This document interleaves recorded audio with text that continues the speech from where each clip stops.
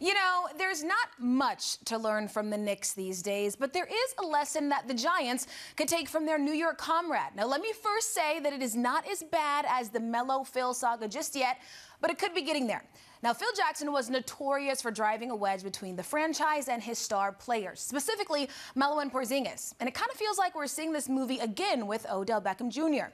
Now, Dave Gettleman and John Mayer haven't outright said that OBJ won't be on the team next year, but they also haven't outright said that he will, and that may be just as bad. Reports say the Giants are willing to give up a proven generational talent for 2 draft picks with an unknown outcome.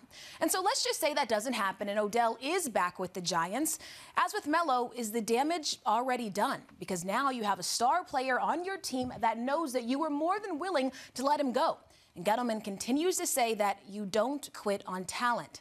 But don't be Phil Jackson. Don't put yourself in a situation where the talent quits on you.